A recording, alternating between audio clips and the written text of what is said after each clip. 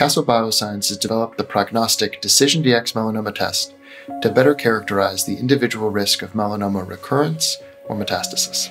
To date, thousands of clinicians, over 4,400 clinicians in the United States in the last 12 months, have utilized our gene expression profile test for cutaneous melanoma in their patients after reviewing our clinical data and determining that the test provides clinically actionable information that complements current melanoma staging. The DecisionDx gene expression profile test uses a patient's tumor biology to predict individual cutaneous melanoma risk of metastasis or recurrence, as well as sentinel lymph node biopsy positivity, independent of traditional staging factors.